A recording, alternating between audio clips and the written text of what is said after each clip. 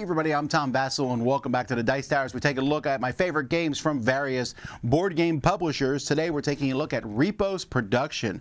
Now Repos Production, they were known for a while. They had Belgians wearing sombreros. That was their shtick at conventions. You could always find them. They were silly. Their initial games were silly. Then they had a bona fide hit come out, a hit that swept the world with awards, 7 Wonders, and now we look forward to seeing what their games are all the time. These are my 10 favorite Repos Production games, starting from number 10. Number 10 is Terror in Meeple City. Was originally called Rampage, but they had to change the name because, well, the video game, I'm sure. Terror in Meeple City is a game where you are monsters moving around, smashing buildings down by flicking things at them, by blowing on them, and by dropping things on them.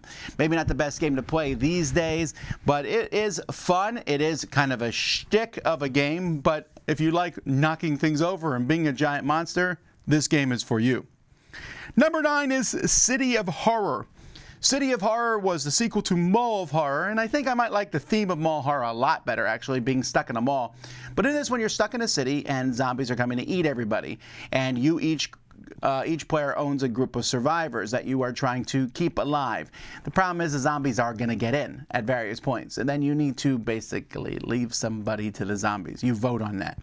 It's a pretty vicious, mean game, mean-spirited game, which occasionally I like that sort of thing, and it's fun in City of Horror. Number 8 is their newest party game. So Repos definitely has some solid, good party games. And this one is So Clover, which is barely a game. Not the only game on this list that's like that. But So Clover, in which you are putting down square cards onto a clover, and, well, they're already placed there, and you write words down. People have to kind of puzzle out how these cards fit on here to match the words. It's like Password, but in a cooperative sense and a little bit less thinky. Very, very fun. Number 7 is When I Dream. When I Dream is a game about dreaming with Dixit-style cards, and one person has one of those sleep pads over their eyes. Everyone else is giving them clues. There might be a word, tiger. We're going around a table giving you one-word clues until you guess correctly. The problem? Some people are giving you incorrect clues because they want you to guess incorrectly.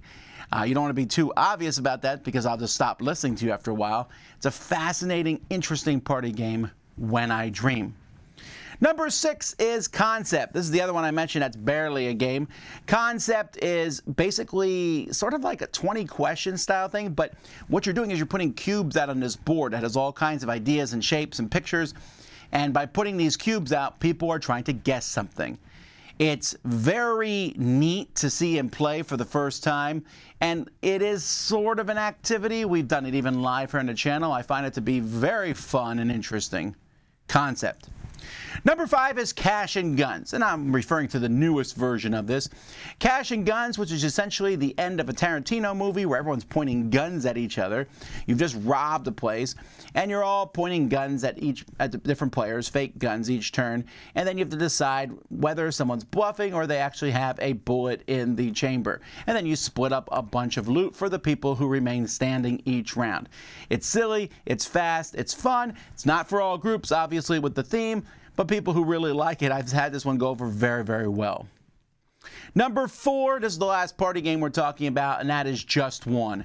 Just One, one of the simplest but best party games ever designed. I've never seen this one. This is a party game I've had 100% success rate with, and that's with anybody, gamer or non-gamer, where you everyone sees a word except one person. Everyone writes a clue down. You show each other your clues. If you wrote the same clue as someone else, it's erased. The person opens their eyes. They have to guess the word based on the clues they still see. Fun, cooperative. You can jump in and out of the game. Really cool. Just One. Number 3 is the game that changed the course of Repos games, and that is 7 Wonders. Now, I will say I didn't want to fill this list up with 7 Wonders game. 7 Wonders Architects, which is a smaller, quicker version, might have made it down in the bottom, but 7 Wonders which is a drafting game, can play up to 7 players, plays quickly, is a game I liked when I first played it, but has grown on me. There are, I believe, 4 different expansions for the game, not counting little promos and other civilizations. And I like some of them. I think some of them are better than others, but I can play with a mix of them, or some of them, or none of them. I'm finding that either way, Seven Wonders really holds up and is a lot of fun.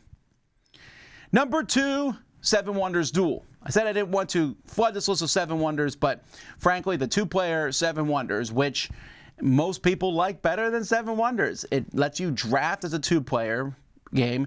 It has 3 different ways to victory. A little bit similar to 7 Wonders, but feels like a very different game. As a nice tug-of-war back and forth, and just plays so well. One of the highest rated games in the world. A lot of people love it, and I am one of them. And finally, number 1 is Ghost Stories. Now, Ghost Stories was remade with a new theme recently, which I have not played, a fantasy theme. But the original Ghost Stories is the OG of hard cooperative games. Although nowadays when I play it, I think, this isn't as hard as many modern games. It's not as hard as I once thought. I have beat this game. But this idea of you being a bunch of monks defending a village against these very horrific ghosts that are marching in, it's simple, it's fun. There's dice rolling in it, giving me a bit of luck feeling to it. There is luck in the game, but there's a lot of strategy, a lot of interesting ideas. Comes with 2 expansions. I think the White Moon expansion is better than the Black Stories expansion. In fact, it's an amazing expansion, but even without the expansions, I think the game itself is a lot of fun.